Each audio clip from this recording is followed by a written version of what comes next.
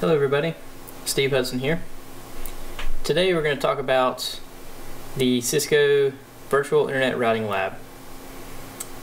We're going to install this using the VMware vSphere client, the native Windows client.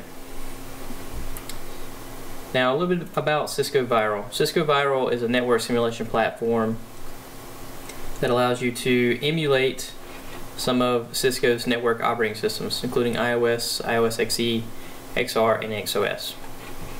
Now you'll get Cisco VIRL by purchasing it from Cisco at this link here, virl.cisco.com, or you can go to virl-dev-innovate.cisco.com and click on the purchase link there, which will take you to virl.cisco.com. So let's get started on the install.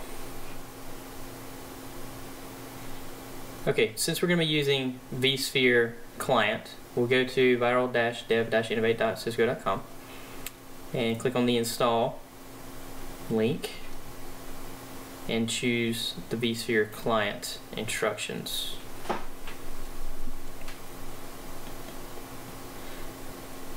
So, first part of the instructions is going to be the minimum requirements, if it'll load.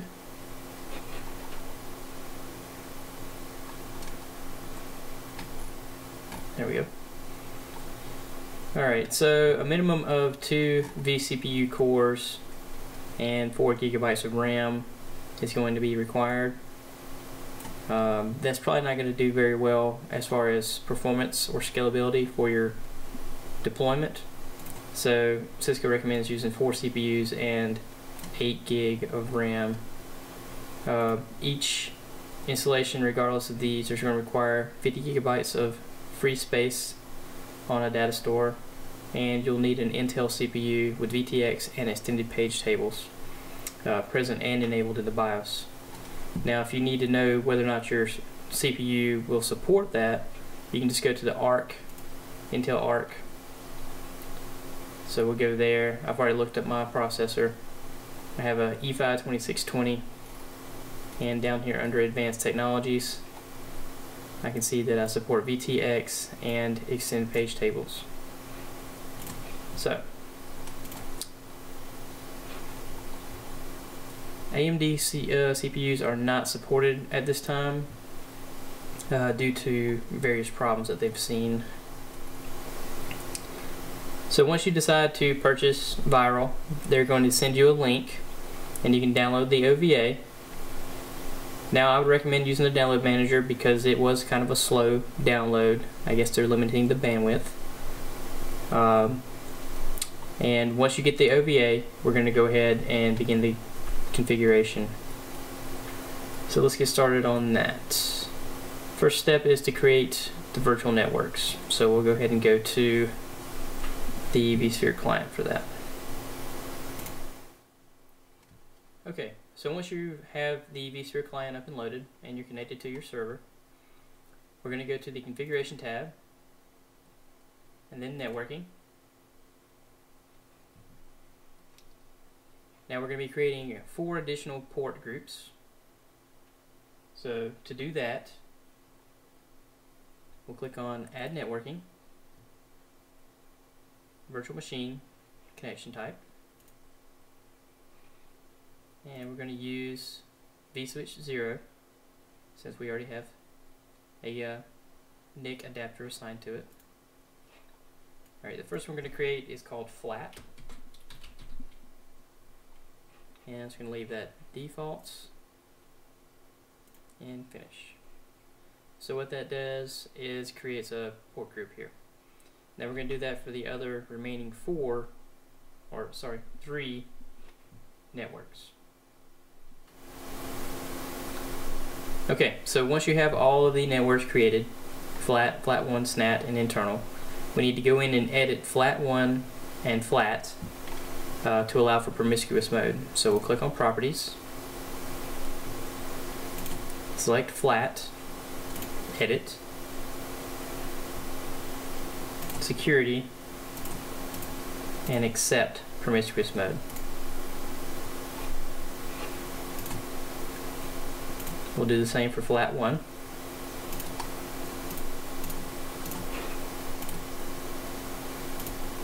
And close the dialog.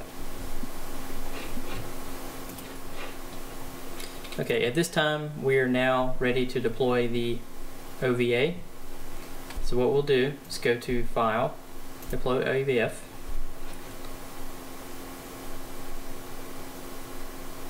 We're going to browse and locate the OVA I have here. Next. Now I'm not going to put a description.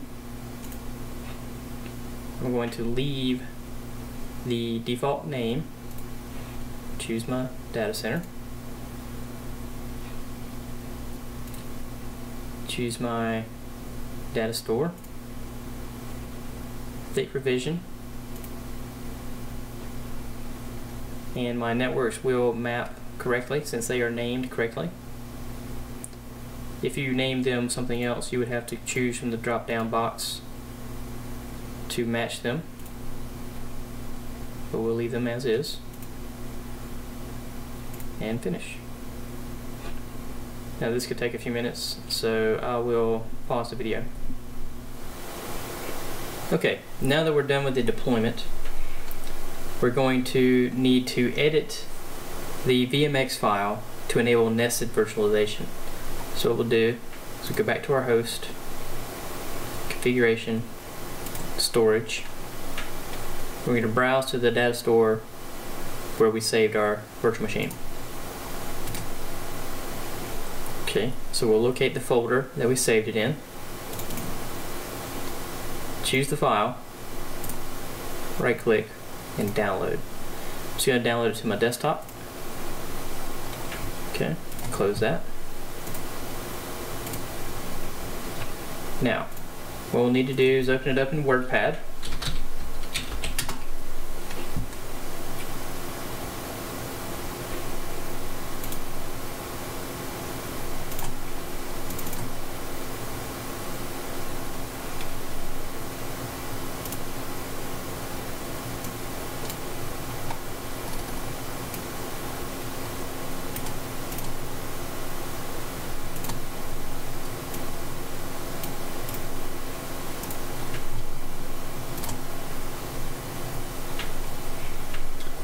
Okay, so in here we're going to edit this file. We're going to put in our number of CPUs, so we're going to be looking for num vCPUs right here. Alright, so it's already 4. So that's good for me. Now our memory size, I'm going to change that. I'm going to give it 32 gigabytes. So 32768. Now, of course, you will need to adjust to your platform. Alright. So, at the very bottom of this file, we're going to add a couple of lines. We're going to add vhv.enable equals true. We're going to add usb.generic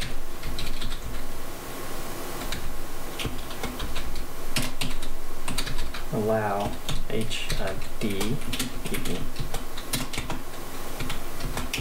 true and usb.generic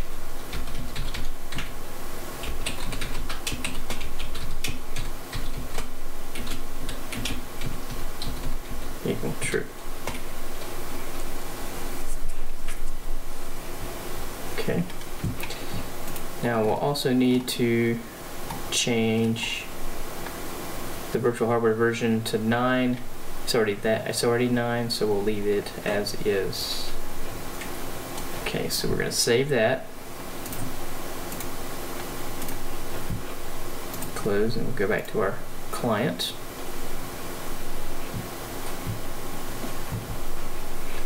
Okay, now we'll need to go back, browse the data store, open up.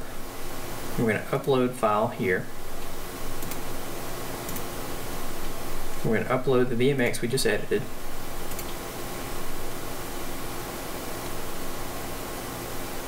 Okay, so it looks good. Alright, and that's all we needed to do to enable nested virtualization. Okay, now we're ready to power on our virtual machine, get it started. What we're going to do next is set the network, the static network IP addressing. We will let the machine start all the way up, and then we're going to log in.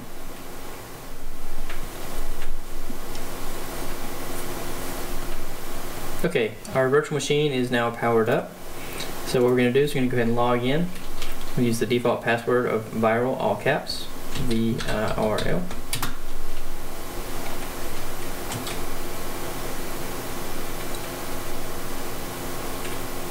Okay, once we're logged in, we're going to open up the terminal.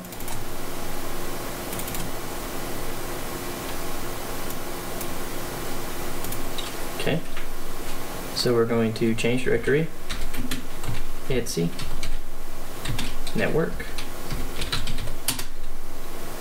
Alright, we're going to perform sudo nano interfaces. Okay, in this file we're going to need to change eth0 to static. We'll give it an address.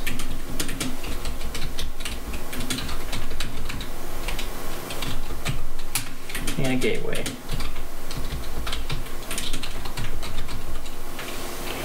Okay, Control X. Yes, I want to save. And enter.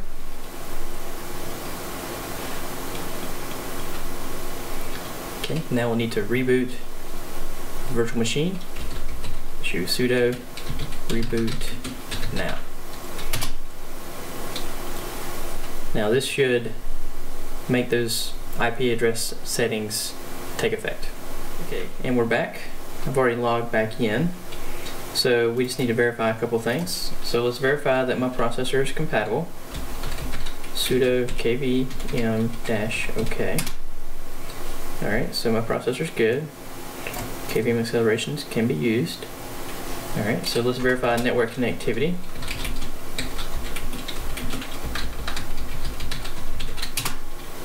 And it looks like we're going to be good on that. Okay, let's go in and set our network time protocol settings up. So to do that, we're going to issue sudo nano etc ntp.conf. Okay, in here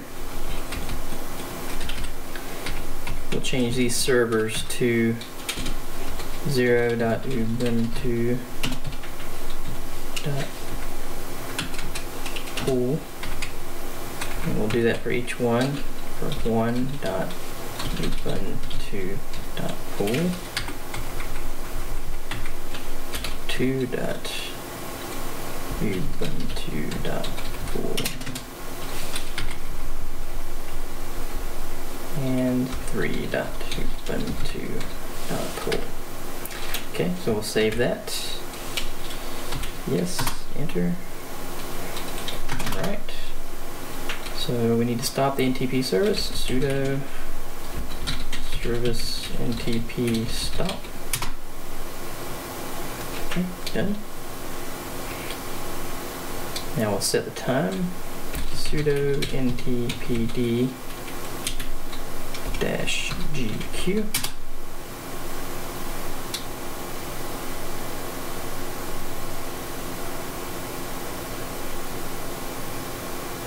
Alright, good to go.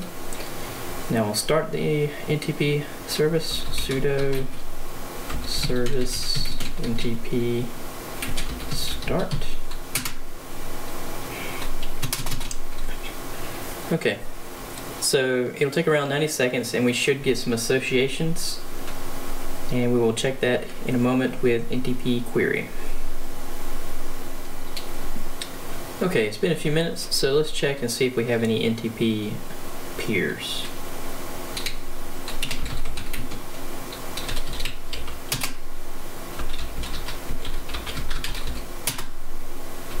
And we do. And let's check the jitter. And offset looks pretty good, so we're alright. Okay. That about does it for my video on the installation phase. I will be creating a couple more videos here in the future. We'll be setting up VM Maestro and actually activating Cisco VIRL in those future videos. So stay tuned, and thanks for watching.